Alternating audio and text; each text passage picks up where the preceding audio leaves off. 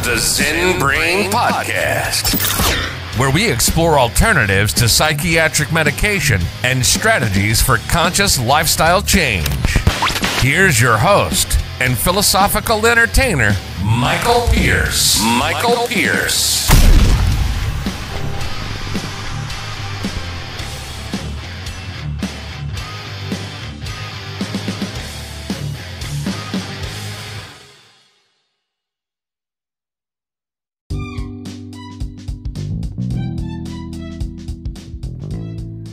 Welcome back to the Zen Brain Podcast. This is Michael Pierce. And in this podcast, we are going to be talking about the Glycemic Index and some strategies for weight loss. If you're looking to make some New Year's resolutions, you can use this as your guide. My advice on any goal or target that you're looking at achieving is make sure that you have metrics that you can measure. There's something about the mind looking at numbers and having a need to improve it. Because, for example, if you're at the gym, like I get on the elliptical because I like to warm up my arms and my legs, and I'm watching the resistance number, and I notice each day I want to bump it up just another one just to see if I can if it feels any harder. And I realize pretty soon if I keep doing this, I'm going to be like 25 resistance for 10 minutes, and it's going to be more than just a warm-up. It'll be a workout. And that was kind of an epiphany for me as far as realizing how that works. So I think a really good strategy with weight loss is measure and continue to measure and track. It's almost like you don't even need to make a goal to increase too much. Just don't go backwards. Just steady improve. So for example, if you're on the elliptical and you're measuring your weight, you're measuring calories, that would be another number. For me, I usually go 10 minutes. If I was making a weight loss goal, I would be running until my calories hit a certain point. And I'd be taking into account with what foods I was eating on the glycemic index as far as how quickly they burn.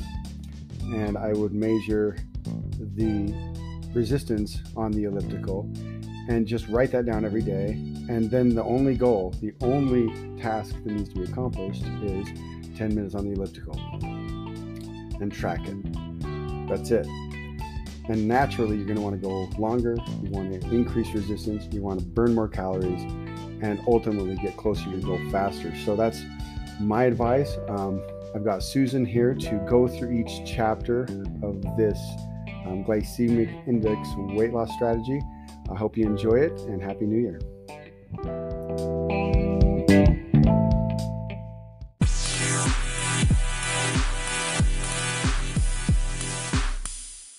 Introduction: How to use this ebook wisely. They say confession is good for the soul. It's about to be good for your body as well. So tell the truth. How did you really do on your last diet? I'm betting it wasn't a great success. How do I know that? Just look at the book you're reading right now. I'm going to clue you in on a secret. You didn't fail on your last diet. Oh no, your diet failed you. That's right. And I'm not just making an excuse for you. Did you know that 95% of the diets on the market today fail? So if you're just coming off that bad relationship with your last diet, you're not alone. The road to weight loss is filled with broken dreams and untold pounds gained in futile attempts to lose a few. Yes, that seems to be the other side effect these diets have on us. Oh, there's that honeymoon period where it looks as if we're going to lose weight and keep it off. But then suddenly the honeymoon is over. We reach that dreaded plateau where no more weight comes off, and then, bam! Not only can't we lose any more weight, but we actually gain weight. It's bad enough that we gain back everything we lost, but then inevitably we also gain a few more pounds along with it. Yes, the dreaded yo-yo effect. You're overweight. You lose some, then gain back even more. Who among us hasn't been there? Several times over. The fact that so many of us have this problem vividly illustrates that this occurs through no fault of your own. Facing a growing epidemic. By now you're probably familiar with the problem. We are in the grips of an epidemic that threatens the very health of not only you and me personally, but that of the next generation as well. It's called obesity. Unbelievably, over 60% of the U.S. population is overweight. That's more than half of us. Nearly 25% of us are obese, or more than 10% over our ideal weight. That's 1 person out of every 4. We have the dubious distinction of being the heaviest nation on Earth. The sad news is that several other nations are fast on our heels. Ranking second behind us is the United Kingdom. About 58% of their citizens are overweight and nearly 20% are obese. But the weight is only an outward symptom.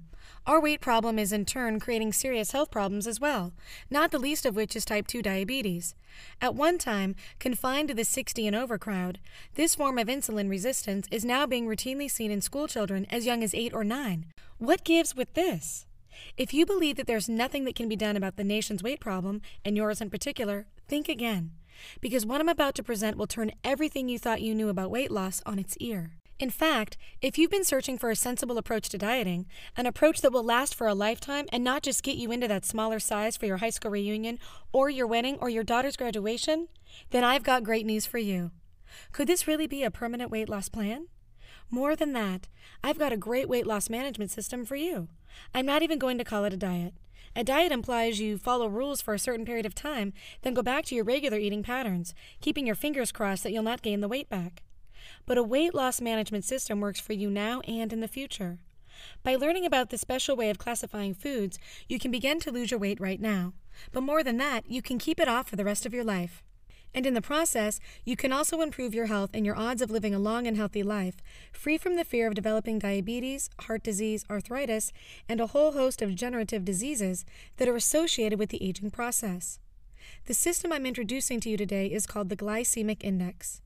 It's been called the missing link in the dieting dilemma. The Glycemic Index rates foods according to how quickly your body converts the carbohydrates of the foods into glucose. Originally developed for those individuals suffering from type 2 diabetes, it became obviously clear that it could help the rest of us as well. And that's good news. Why should we wait until our eating habits and sedentary lifestyle condemn us to developing diabetes before we make healthy changes? As a person desiring to lose weight, you want to choose foods that are low on the glycemic index, those that promote a slow, moderate rise in your blood sugar or glucose and insulin levels following your meals. This will help keep your hunger at bay. You'll feel fuller longer, but more than that, the slower the conversion, the more efficient your body is at dissolving fat and converting it into energy. Sounds like a win-win situation. By contrast, foods that rate high on the glycemic index cause your insulin levels to spike rapidly following meals. This in turn also causes them to crash rapidly several hours later. Not only are you hungry, but you're tired as well. Who isn't familiar with that 3 p.m. sugar crash? This wild roller coaster ride of insulin contributes eventually to insulin resistance, which is only a few steps away from full-blown diabetes. But we'll talk about all of that in more detail as we delve into the book. How to use this ebook wisely. I can see it in your eyes. You already have the mouse in hand or that finger on your touchpad ready to check out the foods, because you know we've included a few to get you started on your quest. That's good. I appreciate enthusiasm like that. But before you jump further ahead in the book, you might consider reading the entire volume through first.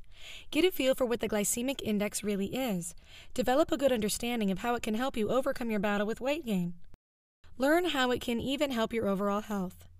Then keep reading, because we've provided you with even more information about not only those carbohydrates that we love to hate, but also about the vital role proteins play in your diet.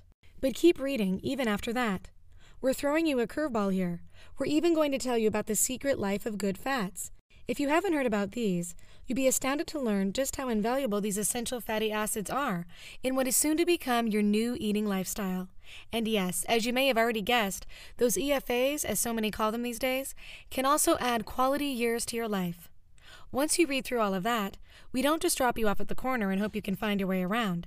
No, we'll provide you with a variety of different foods, enough foods in fact to help you with every meal, showing you exactly which foods are best for you, and which not only promote weight gain and contribute to increasing your risk of developing age-related diseases. Pardon me, but I need to make one more point about health. I understand that you're expecting, and indeed receiving, a book that guides you along a weight loss program, but I still must add one more point about the role of health and the glycemic index. In this regard, this book talks briefly about a little-known syndrome called metabolic X syndrome. While it may sound like the title of a grade B science fiction movie, metabolic X syndrome is indeed a serious health condition. I need to emphasize here that it is not a disease or a disorder in and of itself. Rather, it is a set of circumstances that your body possesses that may raise your risk of developing diabetes. It is, in effect, a precursor to type 2 diabetes. If you possess these series of circumstances, there's a fair chance that you may develop a full-blown case of diabetes. Consider metabolic X syndrome your sneak preview into future possible health problems. If you discover, after reading this book, you may actually be one of the literally millions who do possess these conditions, don't panic and definitely don't give up, because now, armed with the information in this book, you have the remarkable opportunity to change the direction of your health. Just as with any good mystery, you'll be tempted to skip to the last page of this book to find out who done it. Only in this case, you'll be tempted to find out how to do it. And if that's how you want to begin, then start. But be sure to return to the pages between the back and these, because there's a wealth of information on a new lifestyle and a new way of eating that will produce energy, health, and a new, more energetic you. You want to learn everything possible to not only attain that new body you've been dreaming of, but keeping it thin and outrageously healthy. Okay, now you can turn to the back of the book, or Chapter 1. Just be sure to seriously study the glycemic index and how it can be your most trusted friend and guide you on a path to a new body, vibrant health, and unlimited energy. Chapter 1. The Basics of Smart Eating, the Glycemic Index. Thanks to the most recent scientific research, the glycemic index has revolutionized the way Americans view their diets, and it could become your best friend in any attempt to help you lose weight. But more than that, by learning about the glycemic index, you may also discover untold benefits in your health, including reducing your risk of developing metabolic syndrome X, a series of symptoms and conditions that may be a harbinger of diabetes, type 2 diabetes, high triglyceride levels, as well as reducing your risk of heart disease. In a nutshell, you want to choose foods that avoid large spikes in your insulin levels. The glycemic index is a way to rank foods according to the effect they have on our blood glucose levels. This is especially true in regards to carbohydrates, a revolutionary approach to an age-old problem. Specifically, the glycemic index measures how much a 50-gram portion of carbohydrates raises your blood sugar levels compared with the control. The control is either white bread or pure glucose. All carbohydrates cause some temporary rise in your blood glucose level. This is called the glycemic response. This response is affected by a variety of factors, including the amount of food eaten, the type of carbohydrates, the method used to prepare the food, as well as the degree of processing, just to name a few factors. Each food is assigned a number that ranges from 1 to 100. The highest rating, 100, is the reference score for pure glucose. Foods are considered high if their score is greater than 70, moderate if it rates from 56 to 69 in the index, and low if the score is less than 55. The slower your body processes the food, the slower the insulin is released and the healthier the overall effect is on your body. And it's the food that raises your blood sugar level slowly that you, as a person desiring to lose weight, want to eat. There are several reasons for this. First, these foods, many of which you'll discover are high in fiber, will just keep you feeling fuller for a longer period of time. Any of us who have been on a diet can be thankful for this. The longer we feel satisfied, the less the temptation to visit vending machine hell at your workplace, grab that bag of chips on the way home from work, or sit down with those cheese puffs once you do get home. How does the index work? Your body performs at its best when it's being provided with a constant supply of blood sugar. Any foods that cause your blood sugar to spike and then to crash or dip low again causes a host of physical symptoms in your system, leading to some potentially serious health problems down the road. In fact, this sudden rush of sugar is one of the major causes of type 2 diabetes, which, by the way, is being diagnosed in epidemic proportions in our country today. You're probably much more familiar with the effects of the glycemic index on your body than the actual description of it. When your blood sugar drops too low, then your body responds by causing a general tiredness, what we have come to call a sugar crash. For many of us, it happens shortly after lunchtime. 3 in the afternoon seems to be one of the favorite times for this to strike. Sound familiar now? We move to cure this feeling of lethargy by eating a snack, and usually an unhealthy one at that.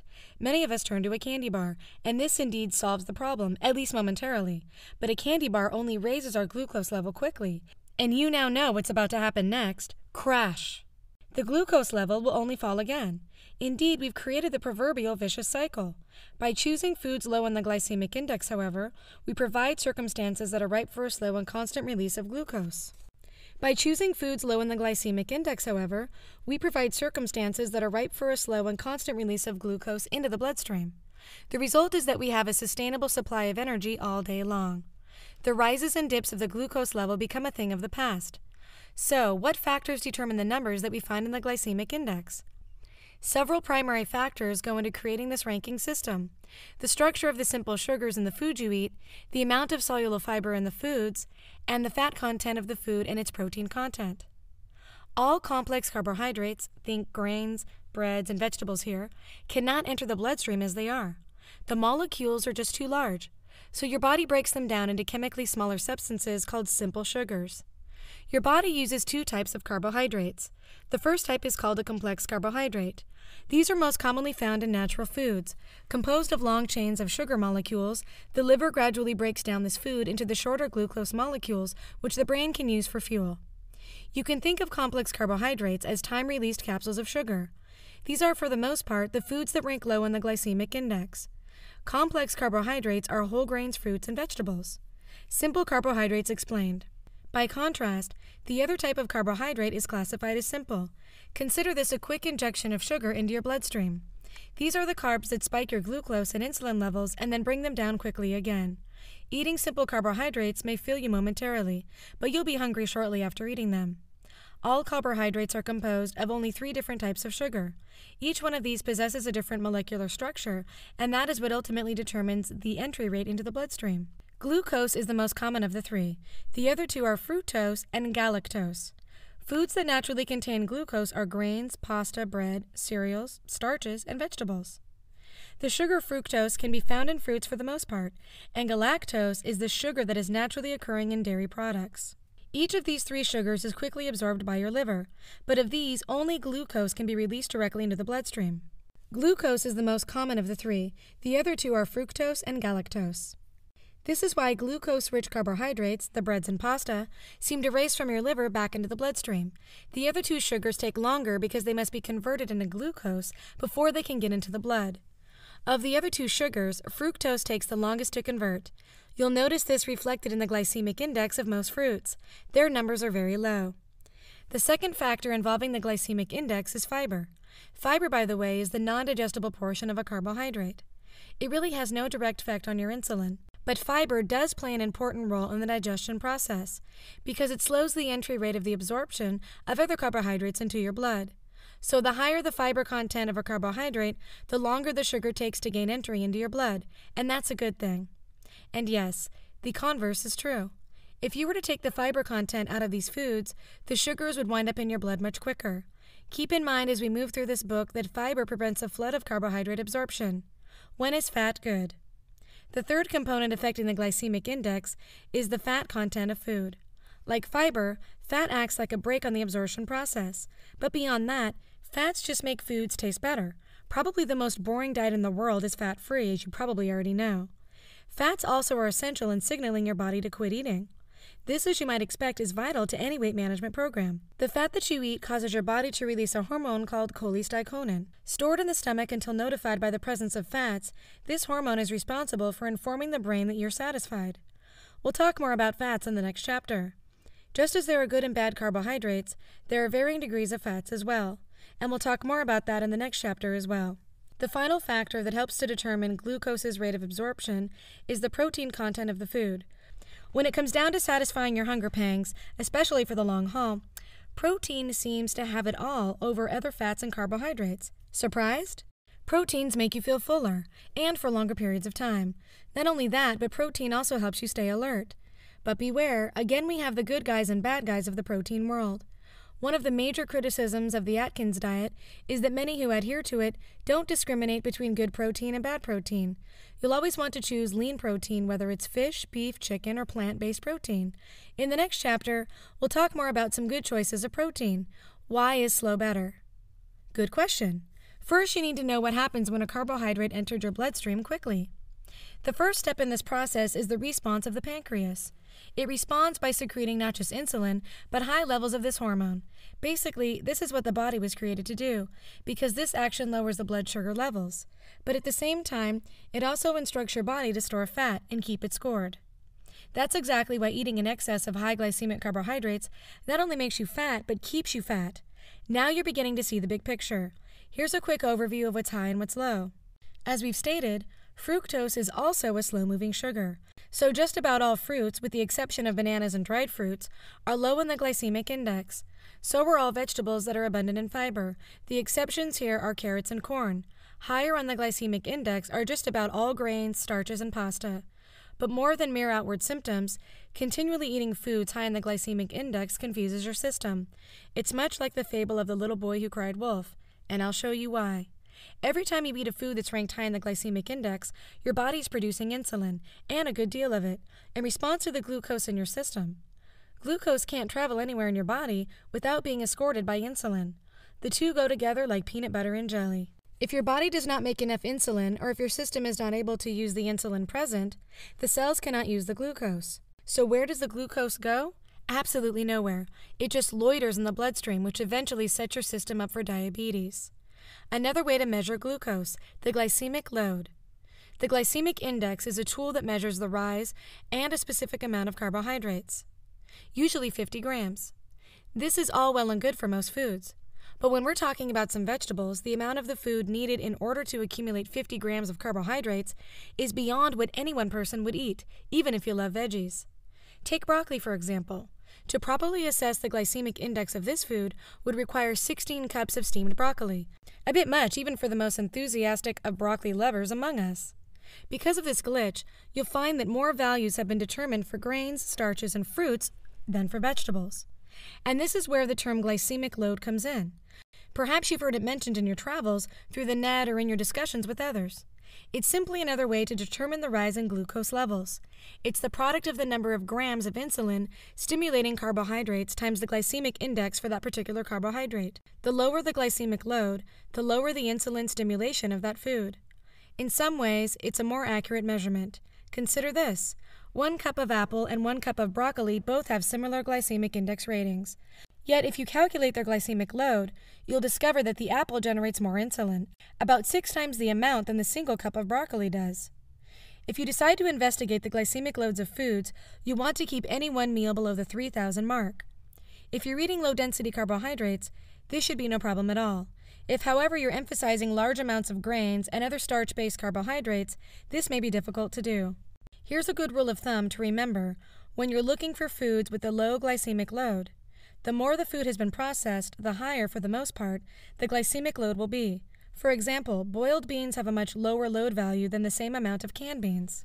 And then if you put the beans into soup and boil them, the load number actually skyrockets. That's because the cooking breaks the cell walls of the bean, making it easier for your body to digest the food into the simple sugars. And that's why many nutrition experts advise that you choose carbohydrates from high-quality vegetables in order to maintain a healthy insulin response. Insulin resistance, a serious problem. Insulin works differently in your body if you're overweight or obese. The extra fat tissues actually make your body resistant to the natural actions of insulin. This means that your muscle, fat, and liver cells are not properly utilizing the release of the insulin.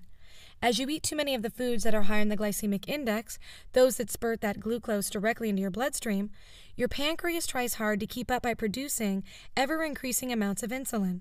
But this just produces a flood of these substances. They really don't have anywhere to go after a while. And this is where the real havoc is being played out. Unknowingly, you're damaging your system, slowly but surely. And one of the end results just may be the development of type 2 diabetes.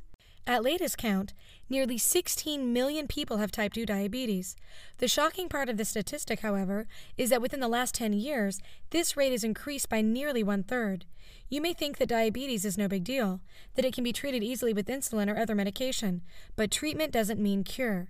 If the possible consequences of diabetes itself doesn't frighten you, possible amputation of your toes or a leg, and the very real possibility of resulting kidney damage, then perhaps further investigation of accompanying health conditions may surprise and horrify you. Individuals who have type 2 diabetes are also at an increased risk for developing heart disease, obesity, and even cancer. And it's really not surprising that eating according to the glycemic index may help control your type 2 diabetes. This diet was originally formulated specifically for those individuals who suffer from this disorder. 2 glucose storage locations. The body stores excess glucose into 2 locations, your muscles and your liver. If the glycogen is stored in the muscles, your brain can't use it. The glycogen being stored by the liver, though, can be broken down to be sent back to the bloodstream to maintain adequate blood sugar levels for your brain. The liver has a very limited capacity to store glycogen-derived carbohydrates, so limited in fact that it can be depleted within 10 to 12 hours. So it's essential that the glycogen reserves be maintained continually. But what happens when you eat too many carbohydrates? The average person can store between 300 to 400 grams of carbohydrates in the muscles, where unfortunately they are inaccessible for any future use of your body. Elevated glucose levels are serious, more serious than you may initially think. Even if the levels don't get high enough to be classified as diabetes, the high level can still interfere with the proper functioning of your body's processes. Scientists are just now recognizing that a combination of symptoms work together to warn you of the future possible development of diabetes in your body. It's called the metabolic X syndrome. The conditions which could prelude to type 2 diabetes include the following: elevated blood pressure, elevated level of triglycerides, low level of high-density lipoprotein HDL, the good cholesterol, obesity, resistance to insulin. All of these conditions work closely together. Metabolic X syndrome is a stunning example of how our body's processes are all interdependent. For one thing, increased insulin raises your triglyceride levels, making you at a greater risk for heart disease and strokes. It also impedes the workings of your kidneys, which, believe it or not, can lead to a raised level of blood pressure. Glucose in your brain. Your brain loves glucose. Are you surprised? Your brain, in fact, is a virtual glucose hog. In fact, glucose is the only fuel used by your brain cells. It's no wonder then that it consumes more than 2/3 of the carbohydrates circulating in your blood while you're resting. In order to satisfy this need, your body continually converts carbohydrates into glucose. Your brain uses glucose daily, but it uses even more of this sugar when you think. Imagine that. Have you ever noticed that when you're busy studying something or working on some project that demands you concentrate for long periods of time, you're tired? It's not just your imagination. Your body is rapidly burning up glucose during this extended mental activity. Recent research shows that prolonged concentration actually does drain glucose from a vital area of the brain associated with memory and learning. Now you're beginning to get a clear idea of just how critical this blood sugar is for proper brain function. Neurons, those brain cells that communicate with each other, are constantly in need of energy. This is because they're always in a state of metabolic activity. That doesn't mean you have to continually eat in order to feed this little piggy. Carbohydrates that your body doesn't use immediately following a meal are stored in the form of glycogen, which is a long string of glucose molecules linked together. Feed your brain right. Just how vital is food to your brain function? If the results of several studies are any indication, food, in particular the proper carbohydrates, are extremely vital. According to Dr. Carol Greenwood, eating foods high in carbohydrates can improve memory within an hour after ingestion in healthy elderly people. In one study, Dr. Greenwood had a group of healthy senior citizens eat a bowl of cereal with milk and a glass of white grape juice for breakfast. A control group only drank water. 20 minutes later, the two groups were tested. Those who ate the cereal had the better memory. Their memory was so good, in fact, that they could remember 25% more than those who only drank water. And here are the results of another study showing that eating when you first wake up in the morning can aid your memory. Eating carbohydrates, though, seems to spark longer-term memory benefits than either fats or proteins. Again, the study was conducted by Dr. Greenwood, who said this shows the need for breakfasts, which include nutritious carbohydrates, those that contain plenty of fruits, vegetables, and whole grains. Donuts and pastries, she continued, shouldn't be eaten first thing in the morning, but if you do, at least you have an excuse when you mess up at work before noon. Glycemic Index and cravings. You can make the glycemic index work to battle your cravings as well. And when you're trying to lose weight, this may be among the most exciting news you'll be reading in this entire book. And don't try to deny it. According to recent research, it appears that if you're a woman, you experience cravings about 10 times throughout a single day. The most common times it appears for these cravings to pop up are at 10 a.m.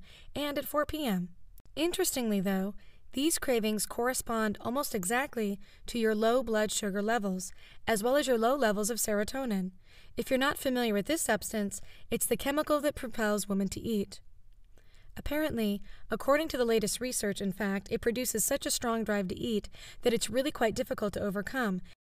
Now we have another excuse to get caught with our spoon in the Ben & Jerry's ice cream carton.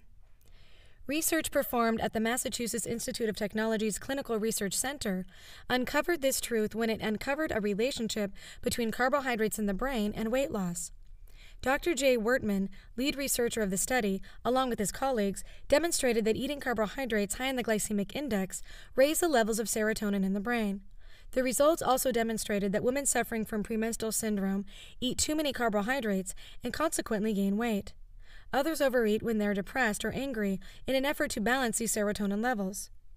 What triggers men's food cravings? This, though, is in contrast to men, who don't seem to be affected by low levels of serotonin, but that doesn't mean they don't succumb to cravings. It's just that their cravings are triggered by the testosterone hormone. Men eat, according to this same research, to raise their levels of testosterone.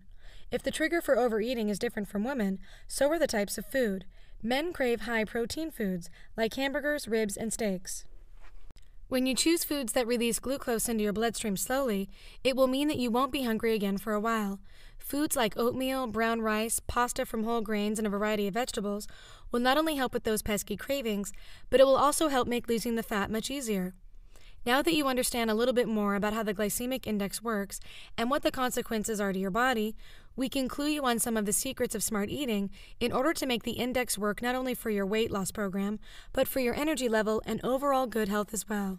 Chapter 2.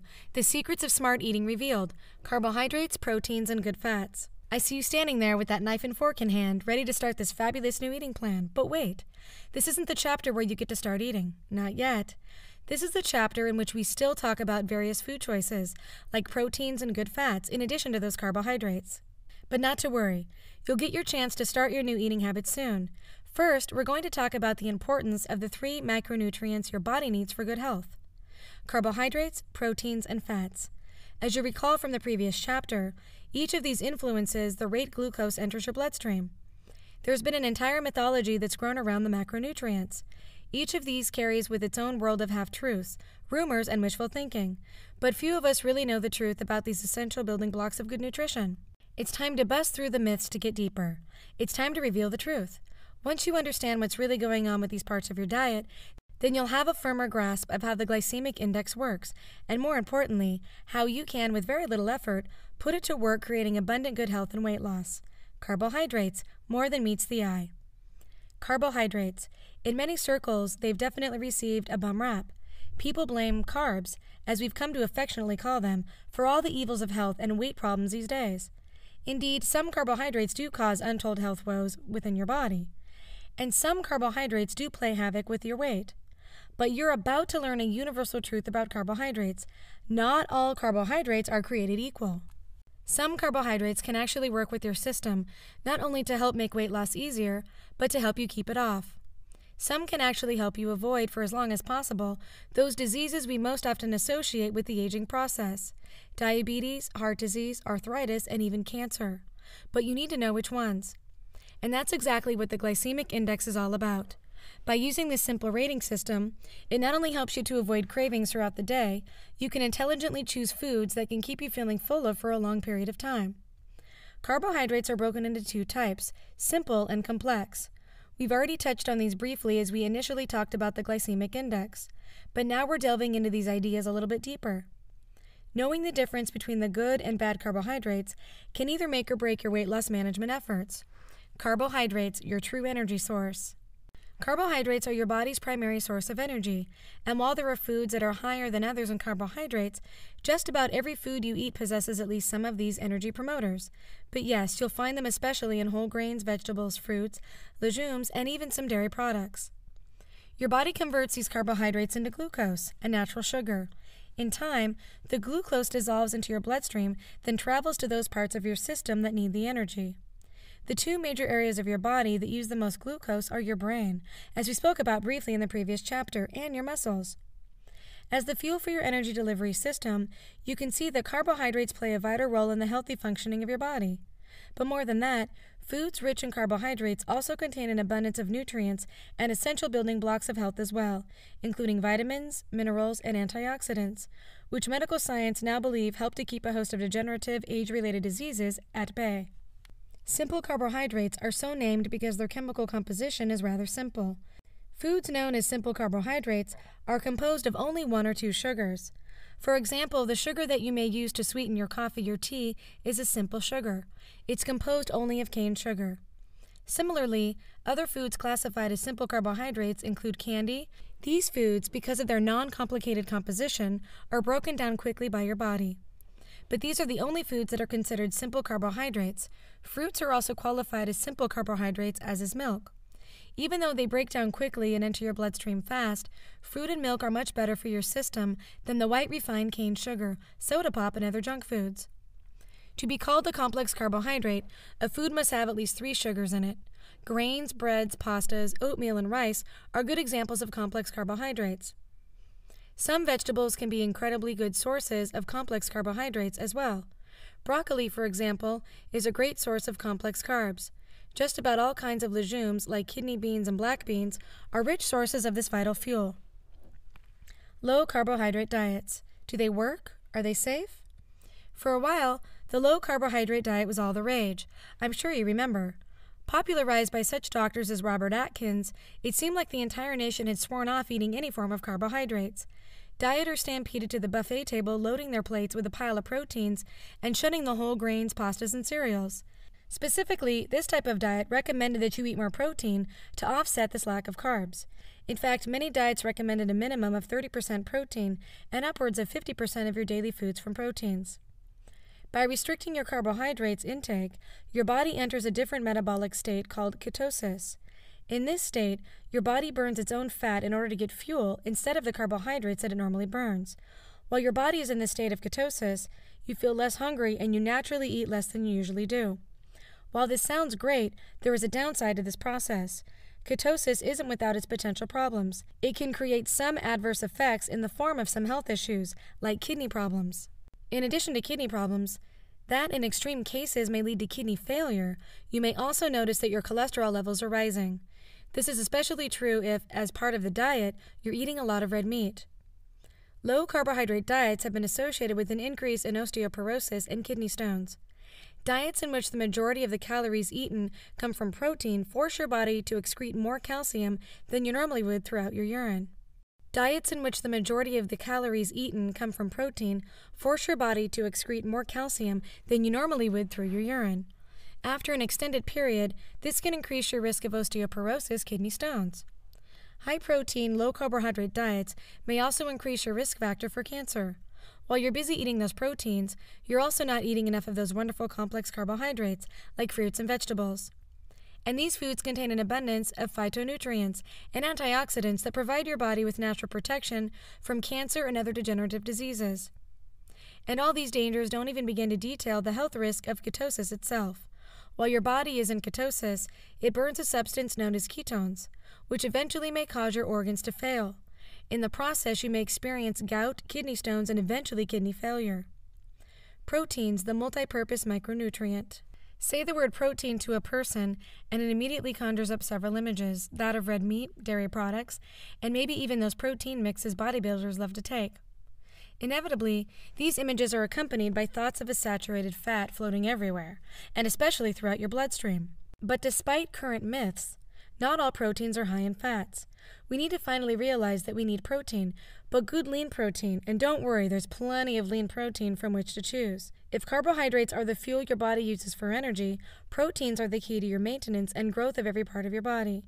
Our bodies need protein in order to build strong muscles, healthy skin, and keep our internal organs functioning properly. Proteins are also in demand as they travel throughout the bloodstreams as hormones and a variety of enzymes. Proteins, by the way, are also the only food source of nitrogen. They are also the only way our bodies can get 8 essential amino acids. These substances are called essential because your body cannot make them, so it must get them from your diet. If carbohydrates provide our systems with the fuel we need to convert into energy, proteins keep the maintenance of our bodies in top running order. In many ways, these two types of foods go hand in hand.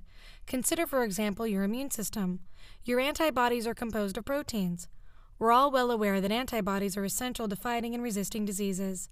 If your immune system is low, you're at a greater risk for contracting colds. Not only does your body need proteins in order to keep your hair, skin, and nails nourished, but proteins are used in healing and repairing injuries. 2 forms of proteins. Proteins come in 2 forms, complete and incomplete. Complete proteins are derived from animal sources or meat.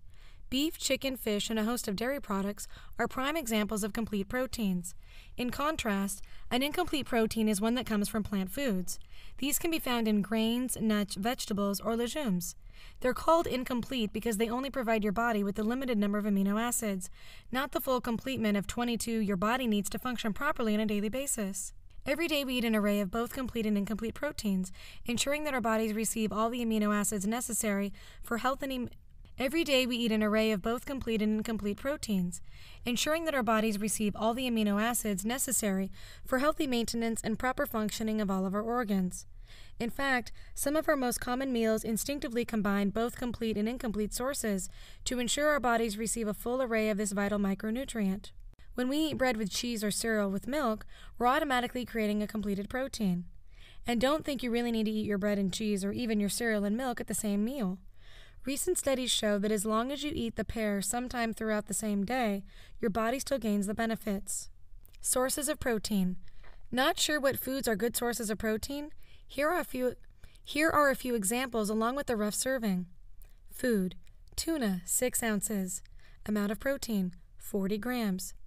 Salmon, 3 ounces, 23 grams. Milk, 8 ounces, 8 grams. Yogurt, 8 ounces, 10 grams. Cheddar cheese, 8 ounces, 87 grams. Egg, 1, 6 grams. Cottage cheese, 4 ounces, 14 grams. How much protein does your body need? That's a slightly more complicated question than you might think. The amount of protein your unique body needs depends on 2 main factors, your age and your weight. It's easy enough to determine, though. Basically, you're going to take your weight and multiply it by a predetermined number based on the information provided below. If you're an adult who exercises little, multiply your weight by 0.4. Exercises regularly, multiply your weight by 0.5. Is an athlete, multiply your weight by 0.8. Uses bodybuilding to create muscle mass, multiply your weight by 0.7. If you're a growing teenage athlete, multiply your weight by 0.9. This means if you're a 150-pound person who exercises little, the amount of protein you need for a day is 60 grams. This means if you're a 150-pound person who exercises little, the amount of protein you need for a day is 60 grams. If you're an adult who exercises regularly, your protein requirements total 75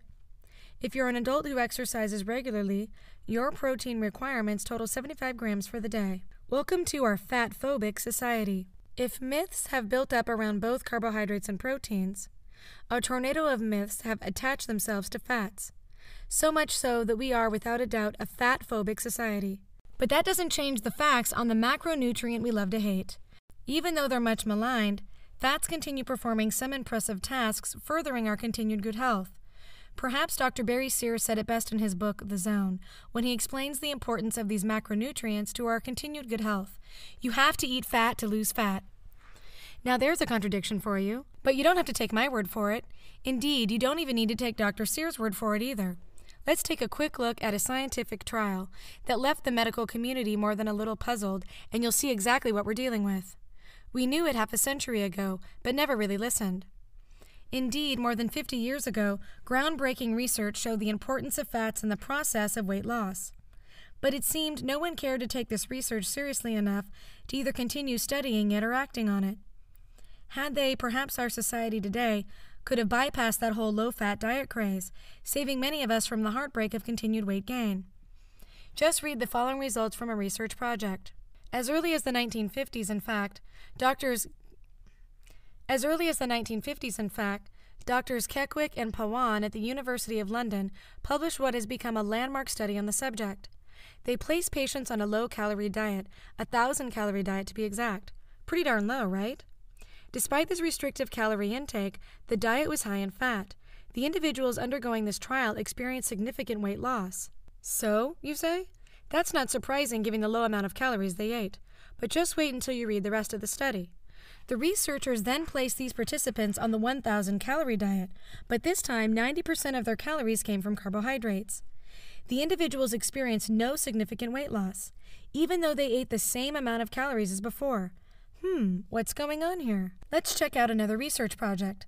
Dr. Frederick Bonneau of the Oakland Naval Hospital in California tested 7 men. Each of these gentlemen weighed between 230 and 290 pounds. Initially, the doctor placed the participants on a fast. That's right, they ate absolutely nothing. Theoretically speaking, nothing could possibly make weight drop faster than a good fast, now right? Well, that's what one would think anyway. Indeed, they did lose the weight. On average, the men lost 21 pounds in a mere 10 days.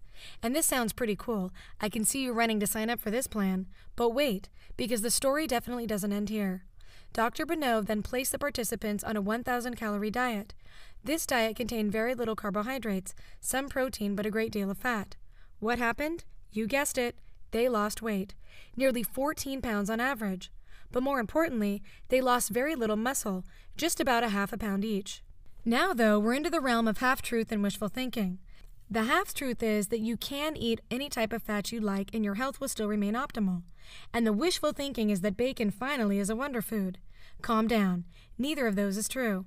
The fact of the matter is that just as there are good carbs and bad carbs, good proteins and bad proteins, now you're beginning to see the big picture. There are indeed good fats and bad fats. And what distinguishes one from the other? Boy, am I glad you asked that. Fat, a nutrient in disguise. It may have surprised you to read at the start of this chapter that fat is considered one of the 3 macronutrients we need for good health. And it's true. It surely is a nutrient just as vitamin C and iron are nutrients. The continued healthy production of your cell membranes, in fact, depends on your continued consumption of fats. Not only that, but fats are needed in order to create compounds called eicosanoids, which resemble hormones. Your body requires these eicosanoids for the proper regulation of many of the daily functions of your life, like your blood pressure, your heart rate, blood vessel construction, and blood clotting. Even the general functioning of your nervous system depends on a healthy supply of these eicosanoids. Not convinced of their importance yet? Then would it surprise you to learn that these essential compounds also work with proteins to keep your hair and skin healthy? And if you really dig down into your body, you'll discover that even your vital organs are dependent on the eicosanoids. And they keep your body insulated as well. But for the moment, you're probably most concerned with another amazing talent they happen to be equipped with. They keep you feeling satisfied after you finish that delicious meal. More, however, is not better. Now I really don't expect you to run out and drink a half gallon of olive oil. More is definitely not better. But you do need a moderate amount. And when you start severely restricting your intake of fats, especially the good ones, then you run into problems. You know all too well that when you eat large quantities of food that contain unhealthy fats, and we'll be talking more about exactly which ones these are momentarily, you're placing yourself in danger of increasing your odds of developing not only obesity, but heart disease as well. Consumption of unhealthy fats may also increase your risk of certain forms of arthritis, increased inflammation and diabetes, and that's only the tip of the iceberg. When it comes to fat, there are 2 kinds, saturated and unsaturated. I could just as easily cut to the chase and tell you about the specific type of polyunsaturated fat called omega-3 and why your body requires it, but that would be doing you a slight disservice. You also need to know about the unhealthy varieties and why you should stay away from these as much as possible. Saturated fat, the villain of fats. Yeah, you could look at saturated fat this way. It's definitely the bad guy, no matter which way you slice him. Saturated fat is found for the most part in animal products. It's a type of fat that is in red meat, poultry, and even butter and whole milk. And saturated fat is a substance that's implicated in raising your blood cholesterol levels, as well as increasing your risk of developing heart disease. But they're easy to recognize. At room temperature, they solidify. Bacon fat is a great example of this. I remember when I was young how my grandmother actually saved the fat from the bacon. When it was hot, she poured it into a container. When it cooled to room temperature, it solidified. Then she would spoon it out to use again when she needed to fry something else. Lard and butter are also examples of saturated fat. Just about all the health experts agree, by the way, that saturated fat should compose no more than 10% of your total calories for the day. That means if you eat 2,000 calories a day, you should consume no more than 20 grams of saturated fat. Unsaturated fat, by far the better choice. Compared with saturated fat, unsaturated fat is indeed the healthier of the two, and depending on the type of unsaturated fat you eat, this category of fat can actually help you improve your overall health, lower your risk of developing certain diseases, and as we have seen, even help you lose weight. And you caught that reference to, I'm betting, to the type of unsaturated fat you eat. Yes, within this category, we can find several types of fats. First, let's examine monounsaturated fat. It stands in contrast to the saturated variety because at room temperature it remains a liquid. Only if you place it in the refrigerator for an extended period, you may find that it begins to solidify. Oils rich in monounsaturated fats include olive, peanut, and canola. You can find several nutritious foods containing this type of oil as well, most notably avocados and just about all varieties of nuts. That brings us to the next category of unsaturated fat, the polyunsaturated kind. You recognize these immediately because not only do they stay in a liquid state at room temperature, but they also remain liquefied in your refrigerator as well. For this reason, you find these mostly in a variety of vegetable oils: corn, safflower, sunflower, soy, and cottonseed, omega-3 fatty acids, a healthy boost to your system. But now, there's still one more category of fat we need to cover. And actually, it's a subcategory of polyunsaturated. It's called omega-3. No doubt you've heard about it. It's making quite a stir in some health circles lately. This type of oil is mostly found in seafood, especially in salmon, halibut, shrimp, and snapper. But you can find it in several other types of foods as well. Omega-3s can be found in flaxseed walnuts, tofu, and winter squash. The health news regarding these fats is exciting. They seem to be able to help a great variety of our ills, from heart disease to bipolar disorder. And while no single supplement or nutrient can ever be considered a panacea, omega-3 fatty acid appears that it could be an overall boost to your general well-being. As of yet, we've not talked about the deadliest of the fats, trans fat. I didn't place it in the category with unsaturated or saturated, and for good reason. Trans fatty acids are purely man-made fats, that's right. They've been in the news quite a bit in the last couple of years. Let's just say that no one has anything good to say about these deadly fats.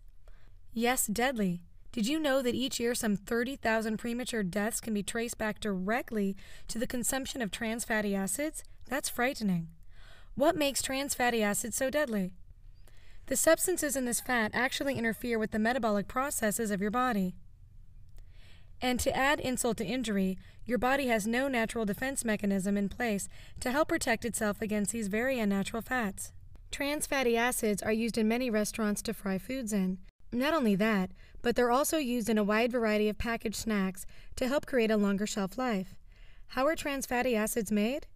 The creation of trans fats occur when oils are solidified during a process called partial hydrogenation. The creation of trans fats occur when oils are solidified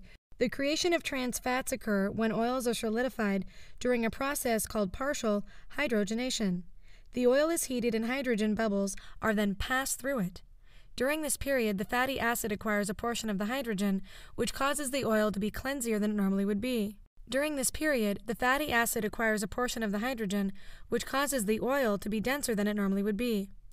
Margarine, by the way, accounts for nearly 1/4 of all the trans fats we consume today. If you're eating margarine to avoid the fats found in butter, you're doing your body a grave injustice. Most margarine is actually twice as bad for your health as butter is. Some types, however, now come in trans fat-free varieties. Even though you need to eat fat to lose fat, you really do need to discriminate when it comes to the types of fat you consume. Omega-3 fatty acids are by far one of the most powerful health tools we've discovered in a long time. Not only that, it now appears that this type of fat can also play a vital role in keeping you feeling satisfied on your weight loss program. Along with proteins and fiber, healthy fats play an important role in keeping your insulin and glucose levels in balance. In these coming chapters, we'll learn how to use these natural substances to flip the switch on your glucose-making machine. You'll soon be choosing the right foods that will help you keep those levels well under control, and you can be sure your body will thank you for that, not only with the seemingly effortless drop in pounds, but with an increased functioning of your systems and renewed energy as well. Chapter 3, Becoming a Smart Eater, Investigating the Glycemic Index. Now we're ready to delve a little deeper into the workings of the glycemic index. No, you won't need that knife and fork yet. Just relax, we'll get to the eating part of this diet eventually. The glycemic index separates food into 3 separate categories, all based on how quickly they make your insulin levels rise, rapidly inducing the glucose level. Once you begin to study this new way of rating foods, you'll notice some rather surprising findings. I'm guessing you're probably currently eating at least one food that you consider healthy and good for your body that may indeed be spiking your insulin levels. Let's get right to the point and talk about the first category on the GI ranking system, those foods that rapidly induce your glucose level. Right from the start, you're in for a startling revelation. Do you eat those rice cakes that became wildly popular about a decade or so ago? You know, they come in countless flavors now. Dieters ate them like candy because of their sweetness and their lack of fat, and now we're beginning to see just why they may not be good for us. Well, they're one of the worst offenders of raising that glucose level off the map. Foods, as we've noted, are ranked on a 0 to 100 index, with 0 being the slowest and inducing your insulin and glucose release, and 100 being the fastest. So where do the rice cakes fall? At a whopping 71. Wow, that is high. So now the question is asked, how many times did you choose rice cakes over the ice cream that the rest of the family ate for dessert? I thought so. So do you want to know the ranking of ice cream too? This way you can see how you fared with those choices. Ice cream, regular ice cream with the fat, ranks as 61, and fat-free ice cream averages out at about 50. So you think you're eating healthy. Did you think you were eating healthy today when you had that bowl of cornflakes for breakfast? Surprise! It ranks up there on the glycemic index. It earns a stunning 83 out of 100. But don't even bother reaching for those other cereals. It doesn't appear any of them are much better. Rice Krispies have a ranking of 82. Puffed wheat comes in slightly lower, but is still considered high at a 74. And even Golden Grams at 71 on the glycemic index are rapid inducers of insulin. The real surprise may be that watermelon, that all-American summertime food, ranks at an astounding 72, even though many of us would consider it a healthy treat. Potatoes, too, whether you fry them or bake them, end up spiking your insulin levels. In fact, baking only makes the situation worse. A baked potato is rated on 85 on the list, where French fries come in at 75. Yes, they're still high. This, though, is a perfect example of how fat can help slow the absorption of glucose. Unfortunately, the fat in this instance usually isn't the right variety. Can't resist that baguette at your local bakery? If you plan on following the index, it appears that you may just have to learn to say no. It ranks 95 out of 100 on the glycemic index. And not surprisingly, you'll find plenty of junk food listed here, filled with calories, void of nutrition, and just waiting to enter your system and spike your insulin and glucose levels. Pretzels, considered by many on a low-fat diet to be a safe alternative to other junk foods, rates an 81 on this index. Corn chips, by the way, come in at 74. In addition to these curious quirks are some no-brainers. For example, donuts weigh in at a hefty 76 on the index, as do waffles. But your white refined rolls don't fare well either at a ranking of 73. Medium inducers of glucose. These are foods that rank from a 56 in the glycemic index to a 69. And here again, you discover a natural array of foods, many of which you've no doubt been eating because you consider them healthy. Oat bran and brown rice, for example, both are borderline medium glycemic foods with a ranking of 55. But that's exactly what popcorn pops in at, and spaghetti, wheat variety no less, tops off at as well. Mangoes, even though they're a fruit, are a medium inducer of insulin with a ranking of 56. Wild rice can get your insulin moving moderately fast with its G1 ranking of 57. Wild rice can get your insulin moving moderately fast with its GI ranking of 57. And for all of you who've been eating those bran muffins, thinking you're doing your body healthy, well, you sort of are. A muffin comes in at 62, just 2 points better than that gooey macaroni and cheese you try to avoid. Just think, macaroni and cheese is easier on your glucose and insulin than watermelon. What is this world coming to anyway? Not only that, some candy bars rank below watermelon. Let's revisit those potatoes again, only this time let's prepare the veggie a little differently. We finally found a way to keep our insulin down as we eat them. If they're served as mashed potatoes, they're in the high range of the medium inducers, but still better than eating it baked. If you steam your potatoes, though, the ranking falls to a 56. It's still on the medium range, but we're making progress. Any food in the medium range of the glycemic index can be eaten in moderation. Low inducers of insulin. Okay, you sigh. Yes, I can hear you all the way over here. What's left? Don't look so glum. Did you really expect to be able to eat ice cream, baguettes, and French fries all day long? Plenty of foods rank low in the glycemic index. In fact, it's in this category you'll find some of the healthiest and most filling foods. Got a yearning for yogurt? Low-fat, unsweetened yogurt ranks low at 14. Peanuts rank at a healthy 15, so help yourself to a serving of nuts. And one of the most attractive aspects of peanuts are the healthy oils you find in them. And look at this list of vegetables that all come in at 15. Artichokes, asparagus, broccoli, cauliflower, celery, cucumber, eggplant, green beans. Shall I continue? Not only are these absorbed very slowly by your body, they're all abundant sources of phytonutrients and antioxidants. These veggies then not only help keep you on the right track with weight loss, they'll also help lessen your odds of acquiring a wide range of degenerative diseases as well. Remember those warning signs we posted on bananas and carrots as spiking your insulin levels? Bananas earn a 54 in the glycemic index. Now, while these guys rank much higher than 15 like those veggies listed above, or the 38 of an apple, it's still within the low range, even if it is the upper limits. So that still makes a banana a better choice than a bowl of cornflakes. Yes, carrots rank high, but... And yes, those carrots, they rank 39. So if you really love carrots, or it's the only veggie you eat, don't allow this ranking, which is still quite good, scare you away. This is only the tip of the iceberg when it comes to healthy foods from which to choose. And the best part of these choices is that you can eat as much of these foods as you want. A more complete list of foods can be found in the appendix starting on page 65. Keep in mind that any food that's listed as low can be eaten daily, and just about as much as you want, especially if the food is also low in calories. One of the exceptions is peanuts. Even though the glycemic level is low and the fat content is healthy, peanuts do have quite a few calories. Foods that are moderate inducers of insulin and glucose should be eaten in moderation. You certainly don't want to indulge in them daily, but only you can decide how often you can eat them. That, of course, would depend on your current state of health. If you have metabolic X syndrome, you'd probably want to eat them less frequently than a person who doesn't have this set of symptoms. Now let's just look at these foods from a little different angle. We're going to take the categories of food, explain why they need to be included in your diet, even if only in moderation or occasionally, and place them in general terms in the glycemic index. We're going to start with the breads and cereals group. This group creates confusion for everyone. As a whole, they rank in the medium or even high range on the glycemic index, yet take a look at that government-sponsored food pyramid. They form the basis of that pyramid. In fact, according to the government, we should be eating upwards of 7 servings of these. Now, were you totally confused? The importance of whole grains. You've heard it over and over again for many years now. Choose whole grain over white bread. The mantra is drilled into you, and you know you should, but do you really know why? Once you realize why whole grains are better for you, you'll not only be more aware that you should eat them, but you'll be insisting that you eat an abundance of them daily. To truly understand the importance of whole grains in your diet, we have to take a short trip back in history.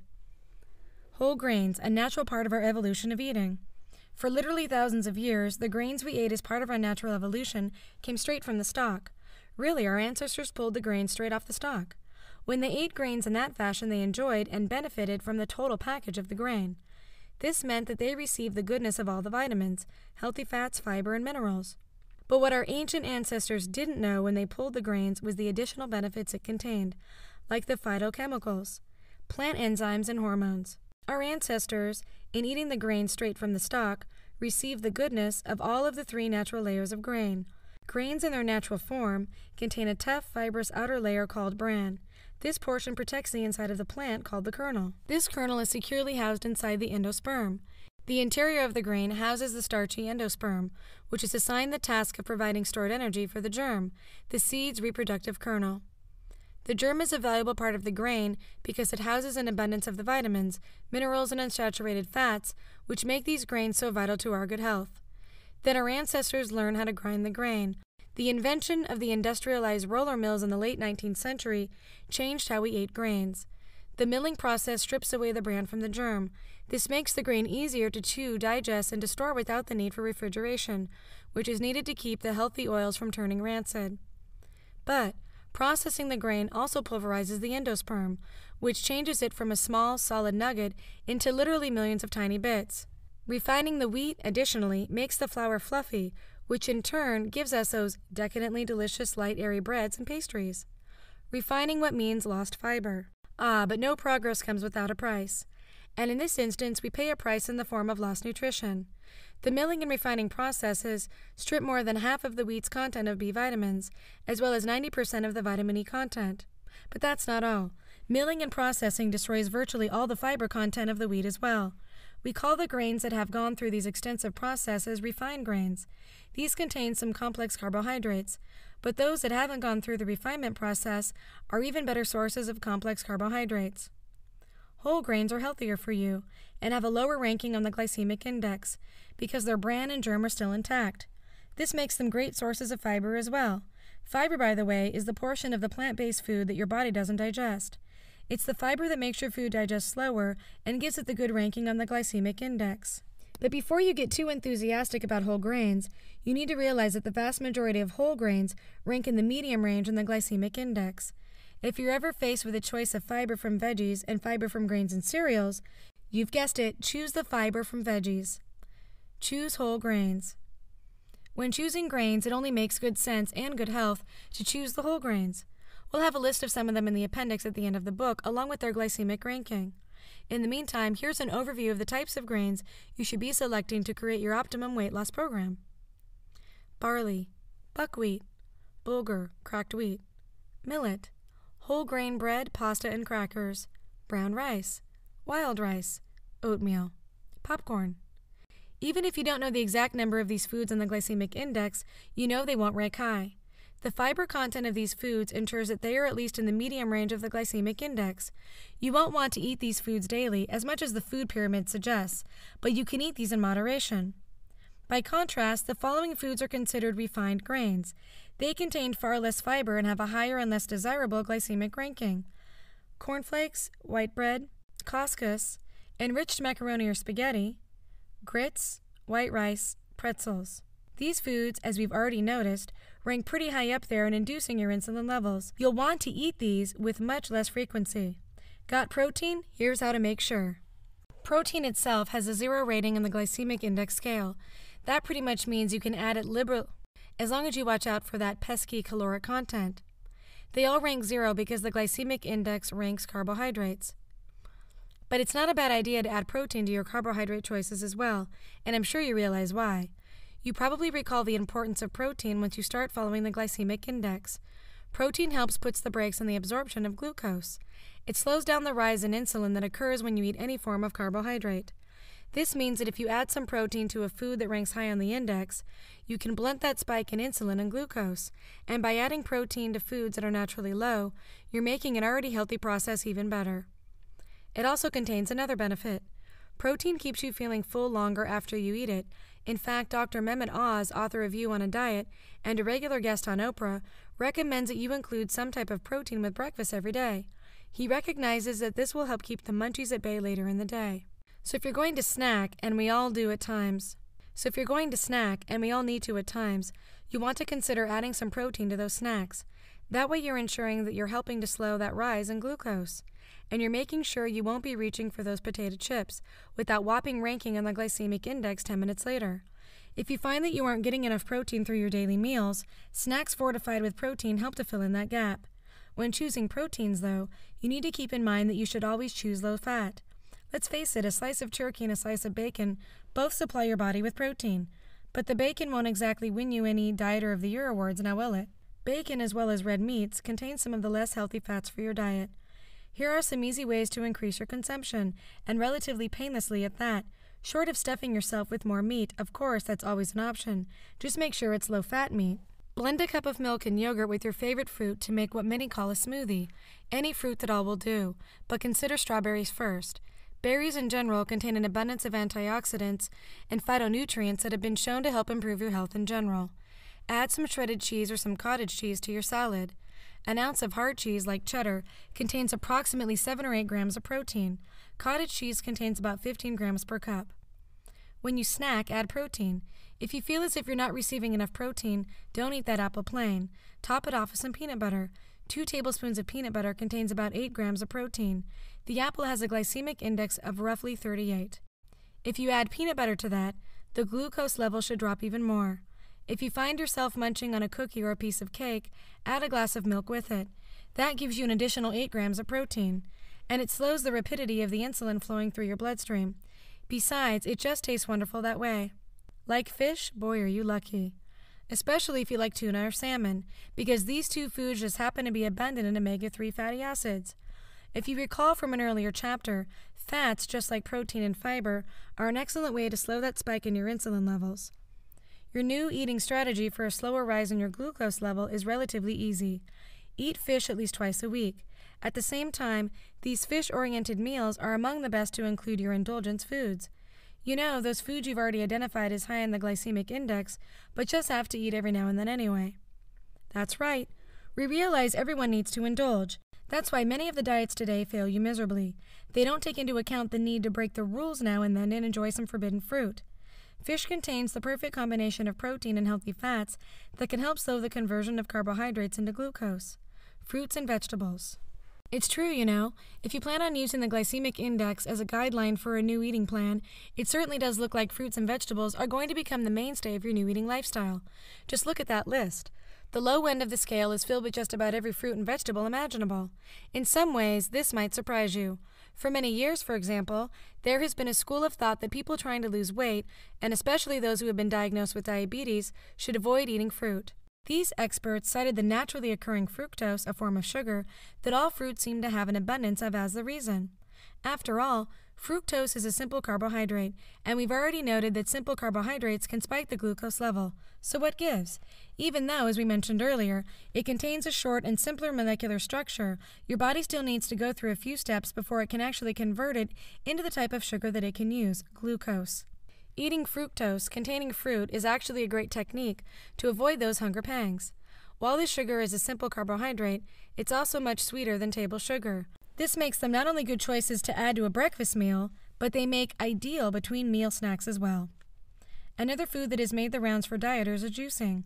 While initially viewed as a great way to drink your fruits, it has come under increasing attack of late. Many health experts complain that when you juice, you lose the natural fiber content of fruit. Technically, the GI ranking for a fruit juice is nearly the same as of the fruit itself, but you may want to go easy on the fruit juice. Why? If for no other reason, it's easy to drink more juice and calories than you originally had planned. Remember, too, that the rich fiber content of fruit is what makes it so filling. Juice just doesn't pack the same wallop on your hunger pangs. Fruits to approach with caution. Actually, for all the bad press some of the fruits get for their GI ranking, you only need to be careful with a few of them. One of these is the banana, or you may want to eat it in combination with another fruit. Many individuals love bananas with a good old-fashioned peanut butter sandwich. This too could be a good choice. The protein and healthy fat content of the peanut butter will help to slow the rise in glucose caused by the banana. Just be sure to make your sandwich with low glycemic bread. Watch out for watermelon and pineapple. These are favorites of many people, but there's no way around it. They both rank high in the index. Watermelon ranks at an astounding 72, while pineapple rates at the upper limits of the medium portion of the glycemic index with a 66. Choose your fruit wisely and choose fruit over fats and starches, and you should experience unbounded success on your new eating adventure. Now we come to my favorite topic, veggies. And there are no better sources of nutrition, and by far no lower foods on the GI than green leafy vegetables. But more than this, these veggies are also rich in vitamins, minerals, phytonutrients, and antioxidants. Just about everything your body needs to keep it running at top form and to keep many of the most prevalent chronic diseases from striking. The exception to this is the carrot. It ranks in the medium range of the index. But don't cross it off your list completely because of this. It contains a host of healthy nutrients as well. The keys to success when it comes to the carrot is not to overindulge them, and don't eat them with other foods high on the glycemic index. In fact, they're the perfect vegetable to eat with protein, especially fish. Both the protein and the healthy fats in the fish help to reduce that unwanted spike in glucose levels. Bravo for beans, hooray for nuts. Need I say more about these two closely related class of foods? Beans have a high fiber content, which make them absolutely marvelous for the dieter. In fact, you might call them nature's secret weapon when it comes to dieting, especially if you're following the broad outlines of the glycemic index. Beans have an additional hidden benefit that no one seems to talk about much. They have a natural ability to rebalance your cholesterol levels thanks to their water-soluble fiber content. And thanks to their fiber content, you'll find that beans fill you up and keep you full. And to top all of these marvelous advantages off, they're also rich in protein, another reason no doubt for their low rankings on the GI. In fact, certain beans, soybean, kidney bean, lentil, and chickpea, are bursting with so much protein that some nutritionists consider them more a meat than a legume. Low GI doesn't necessarily equate with healthy. As you've already probably noticed, just because a food is low in the glycemic index doesn't automatically make it a healthy choice. In your excitement at discovering the benefits of this new style of eating, you may mistakenly think that. The list, for example, has several foods which we can definitely classify as junk foods, nutritionally void and highly caloric, which don't spike your insulin levels as you might think. Just look at this list of foods with a glycemic index ranking of less than 40, but you really don't want to eat these every single day, or even more than once a month or every 6 weeks if you're trying to lose weight. Junk food. Chocolate cake. GI rating, 38. No-bake egg custard, 35. Sara Lee premium ice cream, 37. Chocolate milk with sugar, 34. M&Ms with peanuts, 33. Pizza Supreme, 30. Egg fettuccine, 32. Nestle drink strawberry mix, 35. Fructose, 19. High GI but healthy. You've encountered some foods that are unusually low on the glycemic index, but are nutritionally unsound to eat every day. You've probably already noticed that some foods, which otherwise appear to be healthy choices, rank rather high in the glycemic index. While you want to be careful eating these, they still are nutritionally good for you. Don't avoid these altogether. So what types of foods are we talking about? Here are just a few. Healthy food, Nabisco shredded wheat, glycemic index, 83. Brown rice, 87. Baked potato, 85. Boiled potato, 101. Parsnips, 97. Chapter 4. How to Flip the Switch. Making Low GI Food Choices. Wow, we've digested quite a bit of information in these pages. But I believe it's well worth it. Because armed with all this knowledge about the glycemic index, fiber, fats, proteins, carbs, and everything else, food, you've learned more about why your insulin levels take you on a roller coaster ride. But more importantly, you're learning about the vital tools that have been at your disposal all along, that can help you change the roller coaster ride into something that more resembles a slow and more even ride, fewer and lower jumps in your glucose. Now, still with knife and fork in hand, you're ready to put some of this knowledge to use. It's time to flip the switch. Make the natural workings of the glycemic index work for your weight loss program and good health, and not against it. This chapter is written to help you give some practical advice. Some of the ideas outlined here may already have occurred to you, while some may provide you with the insight to send you eating in the right direction, hopefully for a lifetime. Either way, these are great ideas for implementing the glycemic index into your daily life, and hopefully into the daily habits of your family. With the growing epidemic of childhood obesity, you can never ever start soon enough at teaching, and especially showing your children what good eating habits really are. Today is as good as any day to flip the switch. Use the glycemic index to lose weight and keep diabetes and other degenerative diseases from creeping up on you. Flipping the switch. Fruits and vegetables, the mainstay of your new eating plan. That's right. If you haven't paid much attention to these two categories of food before, then you're probably way past due at giving these marvelously healthy foods a try. I know that every person who has ever been on a diet has lamented the need to eat rabbit food. Oh yes, you know what I mean. Living on lettuce, munching on mangoes, gobbling grapes by the handful. Dieters seem to think that this is the most boring way to go. Today, though, I'm challenging your taste buds. Convince them that these so-called rabbit foods are some of the healthiest, tastiest foods on the planet. And indeed they are. When you eat them for life, you're really not condemning yourself to a lifetime of boring foods. Rather, you're nourishing your system with the fundamental building blocks of life, the very foods your body has been craving. Here's a challenge: noticing your energy level. Eating according to the glycemic index means many of your choices will naturally be drawn from the fruits and vegetables category. In fact, according to Dr. Jenny Brand Miller, Kay Foster Powell, and Joanna McMillan Price, the authors of the Low GI Diet Revolution, you should incorporate a minimum of 7 servings of fruits and vegetables into your daily diet. By the way, that's 2 more servings than the U.S. government recommends. These servings they recommend should be divided into at least 2 servings of fruit and 5 of vegetables. A serving size is equal to 1 medium-sized piece of fruit, or in the case of vegetables, a half a cup of cooked or 1 cup of raw veggies. Just about every food on the index is in the low or the low end of the moderate index. The 2 exceptions to this is olives and avocados. Fruits represent a no-brainer in this regard. They naturally contain fructose, a simple sugar you'll recall us say in an earlier chapter. This simple sugar, though, takes longer than glucose to enter your bloodstream. That's because your system must first convert the fructose into glucose, and that does take a bit of time. But the most amazing aspect of consuming an abundance of fruits and vegetables is the amount of energy these foods can provide for you. You'll be delighted with the newfound vibrancy you have. Go ahead. I dare you to eat more fruits and vegetables and tell me you don't feel immensely better. While you're eating these powerhouses of energy, you'll also be providing your body with untold benefits when it comes to your health. Entire books have been written on the health-related benefits of phytonutrients, micronutrients, and antioxidants of fruits and vegetables. But let me just list a few here to give you a glimpse of how you can be transforming your body from the inside out when you indulge in these healthy natural foods. Some health benefits explained. Ever hear of a beta-carotene? It's called the precursor of vitamin A. That means your body needs it to form this nutrient. Vitamin A is not only essential to good eye health, but it's also important to keep your skin healthy. Scientists now believe that a diet rich in beta-carotene may even mitigate the damage caused by excessive exposure to the sun's ultraviolet rays. So what food should you be eating to give you this protection? In addition to the obvious choice of carrots, even though they rank as one of the higher veggie choices on the index, try incorporating more apricots, peaches, mangoes, broccoli, and sweet potatoes into your menu. Everyone's well aware of the awesome health-giving power of vitamin C. It's a water-soluble antioxidant that some nutritionists call your personal bodyguard. This vitamin protects your cells from the damage caused by everyday environmental pollutants, as well as the damage that just occurs as part of the normal aging process. Some of the foods high in vitamin C include peppers, oranges, kiwi, and cantaloupe. The two above examples of the benefits of fruits and vegetables would be great in and of themselves, but there's still one more point I must make. And it involves something called anthocyanins. You've probably never heard of these things, yet they go to work for you every day. Anthocyanins are the purple and red pigments in such fruits and vegetables as blueberries, peppers, beets, and eggplant.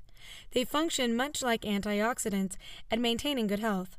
You want to make sure you eat foods like these on a regular basis as well. Flipping the switch, selecting low GI breads and cereals. If you're not careful, you'll discover you're reaching for foods in this category that are high on the index. Your choices should be from mixed grains foods. Some of the better choices include mixed grain breads, sourdough, traditional rolled oats, cracked wheat, pearl barley, pasta, as well as select varieties of rice. All of these foods have a slow digestion and absorption rate, which means they'll fill you up and keep you satisfied for quite a long period of time. When choosing breads, some selections are definitely better than others. Whole grain breads are your best choice. These breads usually are chewier than the soft white bread you may be used to eating, but they are by far nutritionally superior. The best choices are those breads baked with the whole cereal grains, including barley, rye, oats, soy, and cracked wheat. If you can find breads that contain seeds like sunflower or linseeds, choose these. Ever hear of a pumpernickel bread? It's a specialty bread that contains 80 to 90% whole and cracked white kernels. It contains a dense texture. Because of this, you'll notice it comes in very thin slices. You may want to sample this bread to see if you like it, or can learn to like it.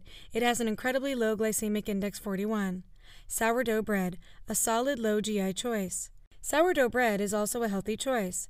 The bread is made from a very slow and deliberate fermentation process of yeast, which produces a buildup of organic acids. It's these acids, by the way, that give the bread its distinctive taste. The glycemic index of this bread is 52, making it a great alternative to the refined breads that line the grocery store shelves. And if you have a family member who absolutely insists on white bread, you may be able to appease him with the sourdough. By the way, it makes a great slice of toast. Think about choosing stone-ground or whole wheat breads. These are low glycemic choices because of the method used in milling these products. They've been milled from the entire wheat berry, the germ, endosperm, and the bran. This particular process slowly grinds the grain with a burr stone instead of the high-speed metal rollers other breads use. In this fashion, just about all of the wheat berry is retained. In addition to coming in low on the glycemic index, these types of breads are also rich sources of a variety of B vitamins, zinc, iron, and of course, dietary fiber. Rye bread. In fact, any type of bread that is made with whole kernel rye should be on your shopping list. You are making one while you're reading this, aren't you? And speaking of shopping, you can buy rye flakes and use them just like you would rolled oats. Cook them for cereal or even sprinkle them over bread before you bake it. Wheat. It's about time we talk about this. This particular grain provides nourishment to more than half of the people on the planet. Here's a trick to help lower that insulin response. Soak whole wheat overnight, then simmer it for about an hour. This makes the perfect base for a pilaf. The do's and don'ts of pasta and noodles. We're a nation of pasta lovers, there's no doubt about it. And if you choose wisely, you can ensure that the pasta you love for supper tonight won't be floating aimlessly as glucose through your blood as you settle in to enjoy the movie later in the evening. One of the tricks to keeping the GI low is by pairing your pasta with foods that are naturally high in the good fats and eating plenty of vegetables with it. Serve your family pasta in a good spaghetti sauce, or try making it with olive oil. But make sure that you serve a protein with that pasta as well. Fish is a great choice. Not only does the protein found in fish help to slow the insulin response, but fish is a good source of omega-3 fatty acids, another wonderful selection to blunt that spike in glucose levels. And for the lowest possible rise in these levels, cook the pasta only to al dente. Keep the fettuccine firm. Overcooking only increases the GI ranking, but remember, pasta can still raise your insulin levels if you eat too much. You might be disappointed to know that you shouldn't eat more than a cup at a sitting. You'll be woefully disturbed, if you like pasta as much as I do, to discover how small a portion this really is. You may even discover that what kind of pasta you choose actually influences its GI rankings. It appears, according to the latest research, that the thicker the noodle, the lower the ranking. This could be simply because it's more difficult to overcook the thicker varieties. When you're searching for noodles, it's time to get adventurous. Think East. In fact, think and buy udon, hokkien, and rice vermicelli. These are all types of Asian foods, and when compared to Western versions, rank lower on the glycemic index. You may want to experiment with the cellophane noodle. Officially called lunk gao bean thread noodles, these guys came in on the glycemic index at a low 33. That makes them a great food to have on hand for anytime eating. The key to the low ranking is the fact that they're made from the mung bean. You'll realize this variety in your local store because they usually are sold in bundles wrapped in cellophane. The noodles themselves are shiny and thin. Preparing them is easy too. Soak them for 10 minutes in hot water. You then add them to your meal. They're great with any stir-fry dish or even in a salad. And they're delicious too, absorbing in most instances the flavors of the other foods they're with. Flipping the switch, learning to love legumes. What the heck is a legume anyway? Many of you are asking. And I can answer that in one word: beans. Indeed. Pick a bean, any bean, chickpea, kidney bean, lentil. Even the peanut is technically considered a legume. I'll always think of it as a nut though. Legumes come in low in the glycemic index, low enough that you should think about substituting these at a mealtime for the standard potato. Beans offer a whole new approach to preparing familiar meals. Use some type of bean as a side dish to a great fish dinner, or even with some grilled meat. And the new combination will keep your family from complaining about eating the same foods night after night. Legumes are also rich sources of vitamins and minerals. When you eat these beans, you're nourishing your body with an abundance of B vitamins, as well as folic acid, iron, magnesium, and zinc. Not bad for a bean. To make full use of beans' insulin level properties, try to eat them twice a week as a main meal. Bean soup makes a great meal, but you can always experiment with a variety of beans, or just go online and see what recipes are available that your family may like. You don't have to lack for variety when you choose beans either. The chickpea, for example, whose glycemic index ranking comes in at a healthy 28, has long been popular in Mideast recipes and an array of Mediterranean dishes. These can be purchased dried or canned. How about the lentil? Similarly, you may want to take a taste of the lentil. If you've never eaten it before, you may be pleasantly surprised. With the glycemic index of 26, you'll find this being rich in not only protein and fiber, which help to explain its low GI ranking, but a variety of the B family of vitamins as well. The lentil itself is almost bland tasting. Some have described its flavors as earthy. They are at their best when you pair them with onions, garlic, and some of your favorite spices. Lentils make a wonderful bed for grilled fish or meat. Now there's a nice low GI meal for you. Soybeans have been in the use lately as a great food for women who are hitting menopause. But don't let this news stereotype this food. It's actually an abundant source of B vitamins, fiber, iron, and zinc for everyone, young or old, male or female. Even among the legume family, their GI ranking of 14 make them one of the lowest choices possible. And the fat content of soybean is mostly derived from the healthy polyunsaturated version.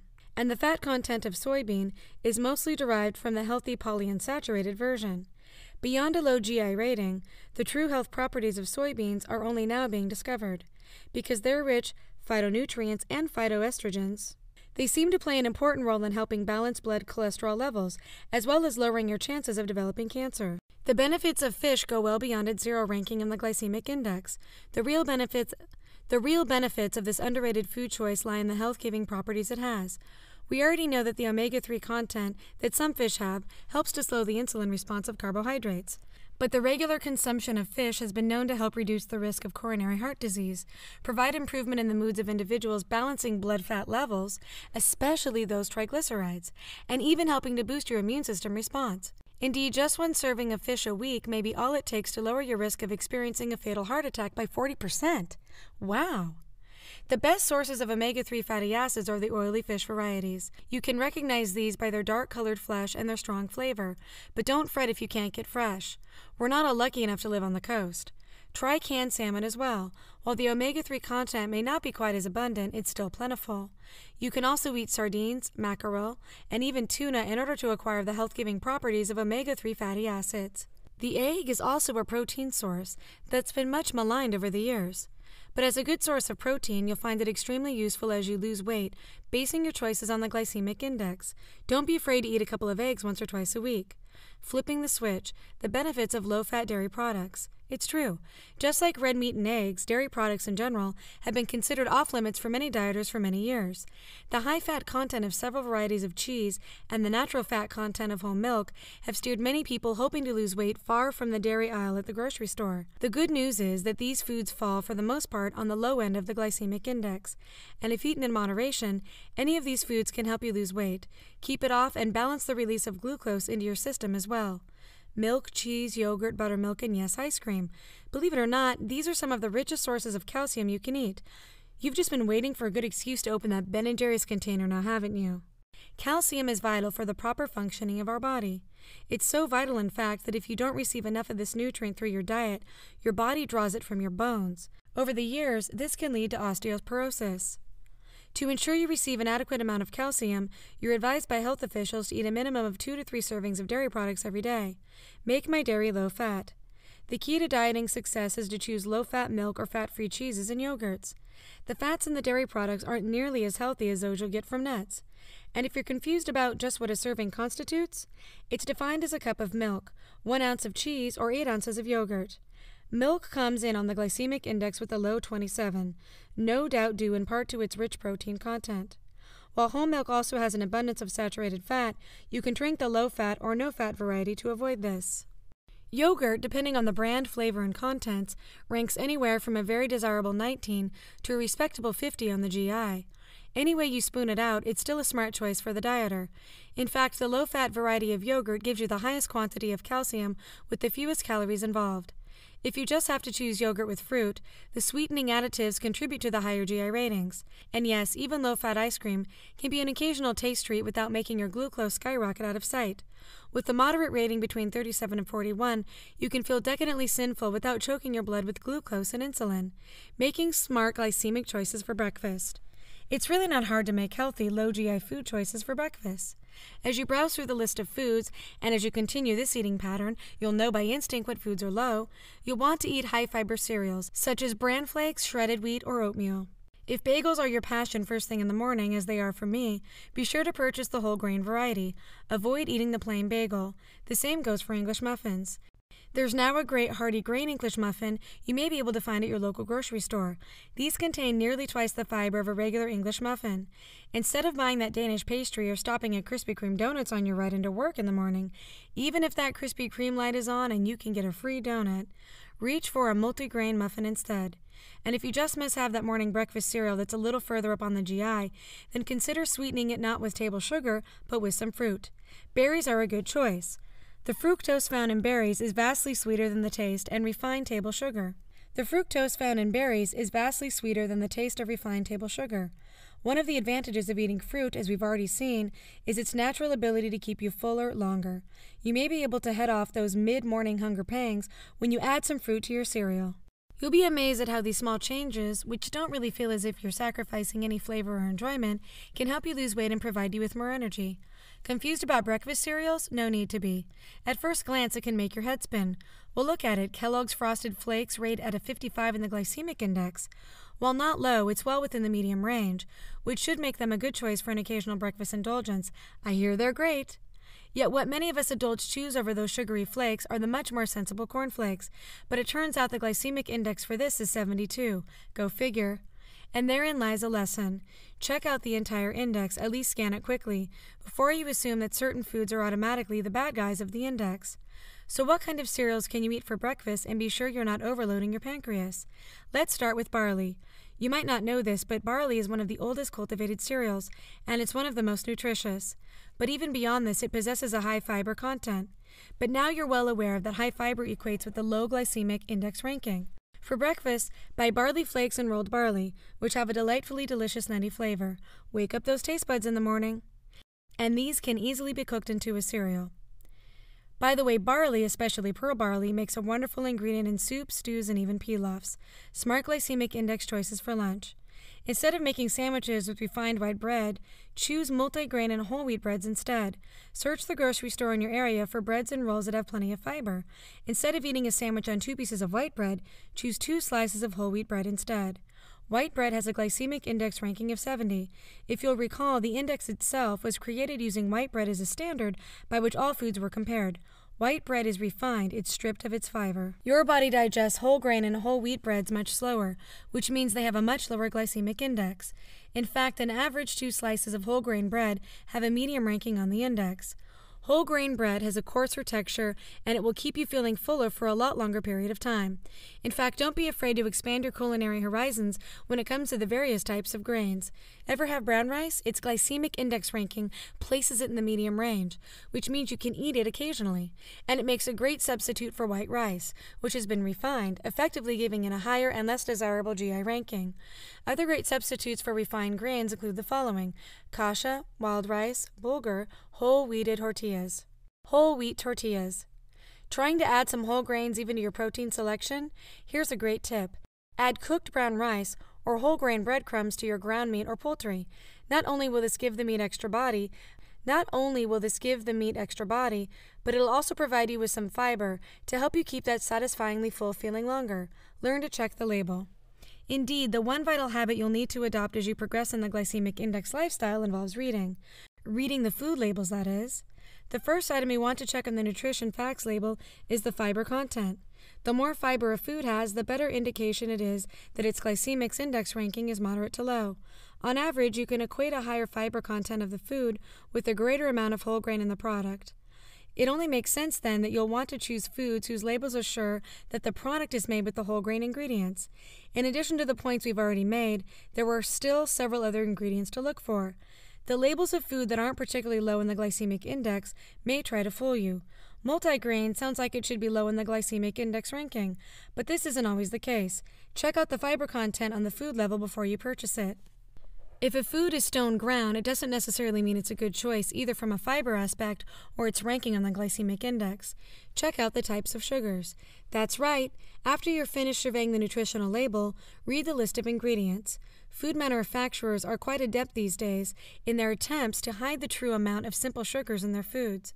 And as you'll readily recall, simple sugars break down quickly and are converted to energy rapidly. They may fill you up, but that's only a momentary fullness. Because the sugars are so easily digested, the energy you receive from these will be converted quickly, leaving you hungry quicker than you can say, "Pass me that Hershey bar." Examples of simple sugars you may find in the ingredients list of manufactured foods include sucrose, high fructose corn syrup, honey, and molasses. And here's a tip. Just because you found one of these sugars on the ingredients list, don't stop reading. Very often, manufacturers include 2 or more sugars in smaller amounts, so it appears that the food doesn't have as many simple carbohydrates. You can find all of these sugars we've just mentioned in an alleged healthy granola bar. You could be spiking your insulin levels unintentionally and even think you're eating healthy in the process. Flipping the switch for snacks. No, you don't have to give up snacks when you're eating according to the glycemic index. You just need to change your snacking habits some. Actually, you'll discover with a little imagination and some changes in habits, snacking with the glycemic index in mind is far easier than you'd ever imagine. The one change you'll need to make in your snacking habits is giving up those chips and other foods made with simple sugars and bad fats. But remember, there's a whole world out there. Just imagine, if you will, snacking on meat and cheese roll-ups, for example. This food is far more satisfying than the nutrient-deficient junk foods many of us normally eat. Roll up a thin slice of meat of your choice with a slice of cheese, and you can wrap these up in a lettuce leaf. Another satisfying snack is a cup of fruit, your favorite, of course, with a cup of tea. Think homemade snow cones. Ah, but not your usual ones. For this treat, you'll have to invest in one of those snow cone makers that you can find at a kitchen store, but it's oh so worth it. Normally, it's best to eat fruit rather than juice, but there are always exceptions. Fill the container of the snow cone maker about 1/3 full with an unsweetened juice. Top this with water and then freeze. Then, when you want a snow cone, just let your new kitchen appliance work its magic. Eggs. Ever thought about munching on eggs? Try a pickled egg. If you don't know anyone who can make a good pickled egg, you may have to visit a delicatessen to get these. You may also be able to find these eggs at some grocery store as well. You'd be surprised at how filling just one of these eggs is. If pickling an egg isn't your style, then try just a plain hard-boiled egg. You'd be smart to keep a few of these in the refrigerator at all times. Chocolate. Dark chocolate. When you're craving a snack, even a small square of chocolate can make you feel better. Take it from a confirmed chocoholic, but don't chew it. Allow the square to melt in your mouth. You'll feel as if you're really treating yourself. One of the great aspects of eating according to the glycemic index is the wide variety of food you can eat as snacks, and nobody really looks weirdly at you. Well, most people at least. If you like tuna, then use this word as a snack. You can eat some tuna plain or even mix it with a small amount of mayonnaise. Nuts. What's your favorite nut? Go right ahead and have some. It makes little difference if they are pecans, almonds, hazelnuts, peanuts, or macadamia nuts. Check out the serving size on the package to see exactly how many you can have. Their low GI rating is no doubt due to the abundance of polyunsaturated and monounsaturated fats they contain. And when it comes to making you feeling fuller longer, they've got some tremendous lasting power. Nuts, by the way, are one of the richest sources of vitamin E. Combine this with their natural selenium content, and you have a powerhouse of an antioxidant working in your favor. Selenium also has the ability to guard against harmful ultraviolet rays that may damage your skin. Don't think you can sit and eat a handful of nuts? Well, there are ways to get around that problem. You can just try using more nuts when you're preparing family meals. Toss some cashews in with that stir-fry meal, or sprinkle walnuts or pine nuts over a salad. But don't limit this creativity to just your entrees. Consider adding almond-containing granola to a fruity dessert. Think about using nuts in different forms as well. You can use a hazelnut spread on bread, or even substitute peanut butter for regular butter on your toast in the mornings. Here's a great hunger buster snack. 1 slice of high-fiber whole wheat bread and peanut butter. If that doesn't satisfy that hunger pang, add an apple to it. Or for a late-night snack, substitute an apple with peanut butter on top for those chips. For an occasional decadent snack, one your kids is sure to love, take that peanut butter, spread it on the apple, then top it off with just a smidgen of caramel dip. You can find this in your grocery store, and while it may be high on the glycemic index, you and your children are just eating enough to get the sweet taste. Don't want to eat them alone? Then mix these nuts with a few of your favorite kind of seeds and some dried fruits. Voila! You've got a great tasting homemade trail mix. Get imaginative, apple and peanut butter. And while we're speaking of nuts, why not try some kind of nut butter on a slice of fruit? Even a half a tablespoon of peanut butter, or if you're allergic to peanuts, almond butter, on a 2-ounce slice of apple or pear. The glycemic load of this snack is low. But wait, before we leave the topic of nuts, we've got to talk about the latest study. Let's just title this, Nuts and Weight Loss. Want to eat less at your next meal? Well, who doesn't?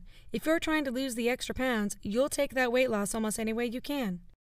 Then simply eat a handful of nuts about a half hour before you eat dinner or lunch. The healthy fats of these foods, according to a recent study, releases a hormone called cholecystokinin, abbreviated CCK. This hormone, as we've discussed earlier, is released when the fat of the nuts connect with the wall of your small intestine. This event tells your body that you're not as hungry as you thought you were. And the beauty of this, the study found, is that you don't need to eat a lot. Merely 70 calories of a nut of your choice, how much easier can this get, is all you need. If you choose walnuts, it would be about 6 of them, or 12 almonds. If you prefer peanuts, about 20 of these make 70 calories. Think avocado, and when you snack on this, you also are eating some good omega-3 fatty acids. Take 1/2 of an avocado, cut it into cubes. Toss this with some lime juice, salt, and then, if you'd like it spicy, sprinkle some chili powder over it. Or forget all the preparation involved in that and just eat your avocado with a spoon, after you remove the pit, of course. If you like, fill that hole the pit was in with some salad dressing. Eating out, yes, it is possible. If you believe that your days of enjoying a dinner, lunch, or even breakfast at your favorite restaurant are now ending, you're in for a pleasant surprise. Even though you're eating from the constraints, which as you've seen aren't that confining, you'll find that you can find meals and combine foods to eat without sacrificing your diet goal. The first thing you'll notice as you pursue a restaurant menu is that the feature foods probably match those on the glycemic index. You have meats, fish, and poultry. These, with their protein composition, are easy enough to choose. Your only concern here is that they're prepared in a healthy manner. You want to avoid fried meats, fish, or poultry. You also want to choose the leanest meats possible. The healthiest way to eat your chicken out, by the way, is grilled. Choose boneless, skinless chicken whenever possible. Similarly, just about every meal in a restaurant includes a serving of vegetables. Before ordering, you may want to ask your server what type of veggie is being served, so you're not faced with cooked carrots with even higher entries in the glycemic index. And very often you can even find fruit on the menu. This last choice is more prevalent for breakfast, but it may also be available at any meal. If you don't see it listed, it never hurts to ask. You'd be surprised how many foods you can actually order from a restaurant that are off-menu. See, the practice is so common that there's even a term for it, off-menu. Never be afraid to ask. But you'll probably find most of the time off-menu ordering isn't even necessary, especially if you decide to stick to the basics.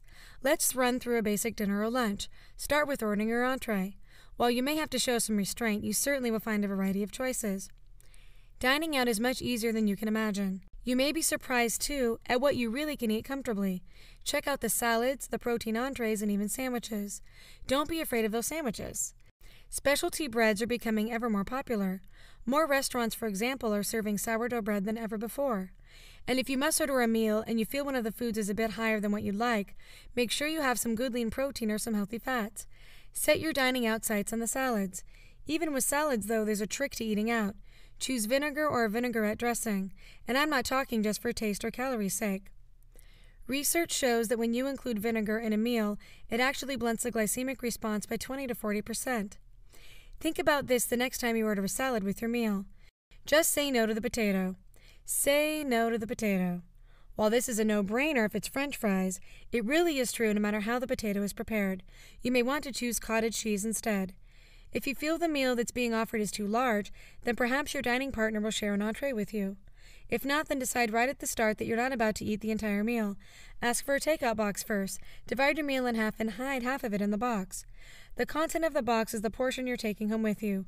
What's on your plate is the portion you're eating at the restaurant. If you just can't say no to dessert, then share one piece of something scrumptious with someone else. Also, remember to blunt the high spike in glucose that this dessert may cause by ordering a glass of low-fat milk with it. Ask for a takeout box for the dessert, too, and take it home with you to nibble on for days. You see, flipping that switch to make the glycemic index work for you really isn't all that difficult. In fact, in some ways, you'll even look forward to those changes.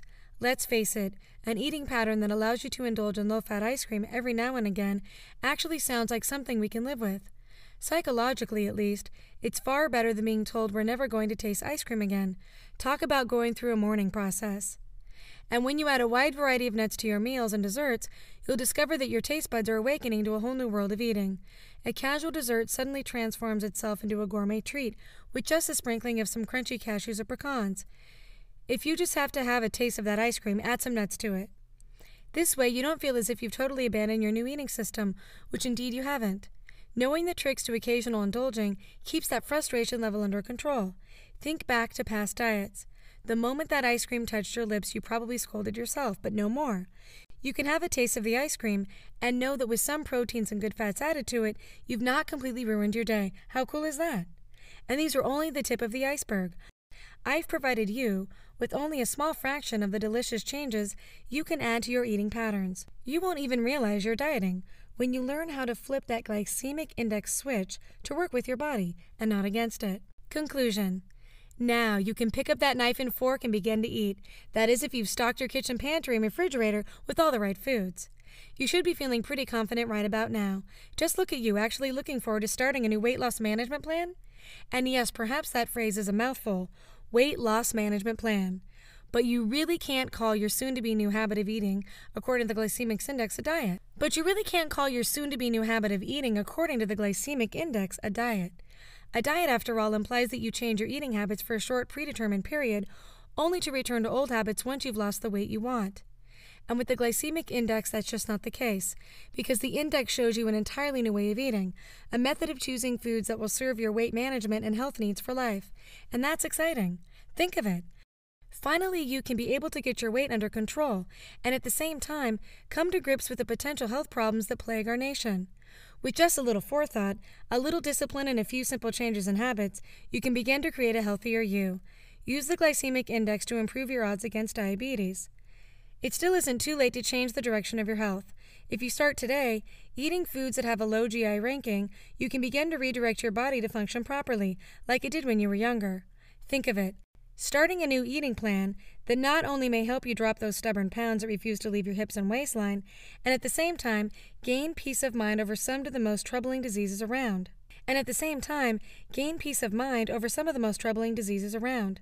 It is perhaps the most revolutionary approach to eating that's ever been devised. By enjoying a wide range of foods and combining the proper categories of groups together, you can begin putting the brakes on your runaway insulin levels. The Glycemic Index. Never feel hungry again. The Glycemic Index is a marvelous tool. It presents a weight management system that actually puts you in control of the foods you eat, the amount you eat, and exactly how and when you'd like to eat them. And when you don't feel deprived and have a variety of good-tasting foods from which to choose, you're much more likely to stay within the system. Imagine for a moment, if you would, being able to eat, in moderation of course, ice cream occasionally with confidence. And by mixing foods from the varying levels of the glycemic index and adding protein, healthy fats, and fiber, you can be sure that you are choosing the healthiest method of eating. If you're tired of dieting only to discover that when you stop, you gain what you've lost and more back, then you owe it to yourself to try eating accordingly to the glycemic index. Not only will you be surprised at how easily the pounds come off, but you'll be pleasantly surprised at how they stay off as well. Finally, yo-yo dieting can be a thing of the past. And when you eat for your health, you'll also be surprised at the amount of energy you'll have. Disclaimer: no information in this book is intended to diagnose, treat, cure, or prevent any disease, nor does the publisher make any claims to the success of this weight loss system. Any weight loss program depends on several factors, including your ability to stay with the program itself, the amount of weight you wish to lose, and your desire to lose the weight, to name just a few. The book is intended to inform you of just one system of many that claim to help you lose weight in a healthy manner. Before you start any weight loss management system, you should consult with your personal care physician.